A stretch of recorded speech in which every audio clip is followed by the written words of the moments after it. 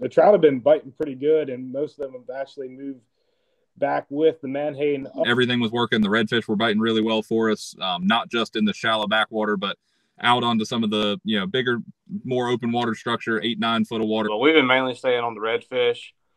They're still in the shallow areas for us. We had some pretty active fish, especially on the redfish side. Honestly, starting to see some, better class of fish. There's still a lot of spikes mixed in with it. Should start seeing some bonita near shore. First of all, at that 5 to 7 mile range around structure. The name of the game is still redfish. It's our prime time of the year for schooling reds. Find them on the ledges, find them on the reefs, mark them on the sonar. They're still, 40.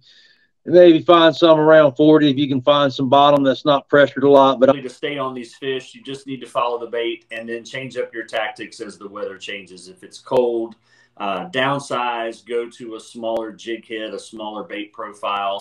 Grass habitat, a few sloughs in there, a lot of fresh water. So you'll catch speckled trout. Guys who have some good speckled trout catches here this past week on the cold weather, but also bass, crappies, white perch, all kinds of stuff mixed in together. This is Billy over at Fisherman's Post, and thank you so much for checking out our highlights reel from this week's fishing report. Wanted to let you know that you can sign up right here at fishermanspost.com/members.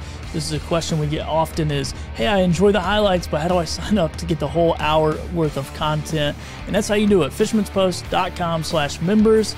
If you have any questions or trouble logging in or access or any of that, just reach out to us and we will be sure to help you out.